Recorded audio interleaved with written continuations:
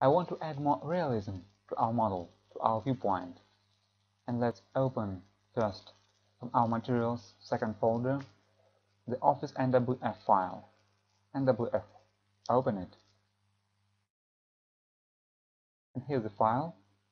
And now in Save Viewpoints we have no one. And we can export it and import it.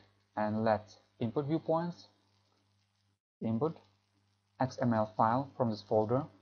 Material second. Now we have new one viewpoint. And let's try it to add our realism in our viewpoint. Okay. And let's start.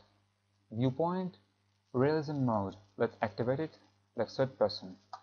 And now you can see a guy. And he can move if we took this one mode.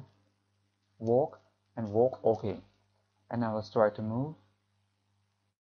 And now he's flying, not moving, because we need to activate the gravity and collision in one click.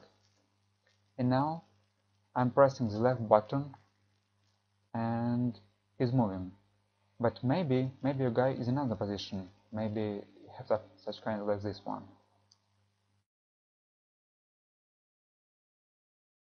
Full navigation wheel, and maybe it's red now. And you can change it. You can only activate this full navigation wheel, then up and down, press left button and up it. Okay. And now it's okay, and we can continue. Now I'm pressing and I'm moving with this guy. Okay. And let's go close to the table.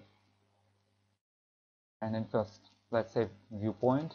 Save viewpoint, the first one. Okay. And let's activate one new mode, crouch. And now he's going to go under the table when we're close to the table. Now we're close to the table and he's trying to go under it. Okay. But we're interested in how to edit this avatar and how to edit its speed. We have a special small button in viewpoint panel, small one, this one, edit current viewpoint. Let's press it. And in the top of this menu there are position and our look at position, and we can change it. Okay. And motion, we can change the linear speed and angular speed. For example, let's change to 10 and to 90, and now I'm trying to this one, and now he's going faster. Yeah, you can turn around faster. And even more, we can change this guy, we can change his appearance, of avatar. Let's press this button again, and then go to collision settings. And here, we can change its radius, its height of this avatar, and the eye of offset and distance to this avatar, because now there are 3 meters. Okay, let's change that for 1 meter, or even, yeah, for 1 it's okay. And let's make it taller, and it's okay. And yeah, now it's pretty big and I'm pretty close because I changed the distance to him. And when I'm using the mouse wheel, I'm changing the eye position. Okay. And also we can change the type of this avatar. Let's back to this point, settings, and avatar. Now it's construction worker, but we can change it to office mail, for example, and press OK.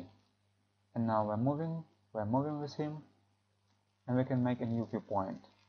Save viewpoint, save it, the second one.